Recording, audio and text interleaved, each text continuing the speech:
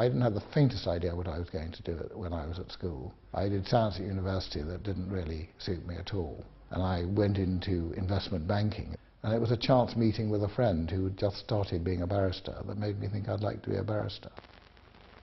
I had a succession of pupilages, at the end of which somebody else, another pupil, was taken on instead of me.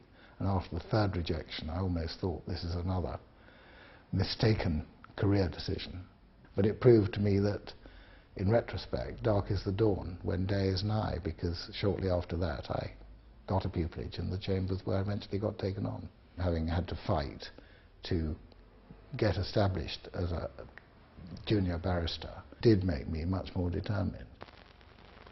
Initially, the responsibility is rather awesome and you're quite frightened. I remember the first day I appeared on my feet in court, I was almost physically sick. And when my case was called on, I almost ran out of court. I was so frightened. What does my career mean to me is a very good question. I think it's very important. At times, if you ask my wife, I think she'd say it's too important.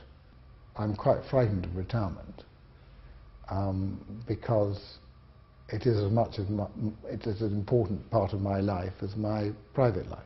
It really is as enjoyable and important.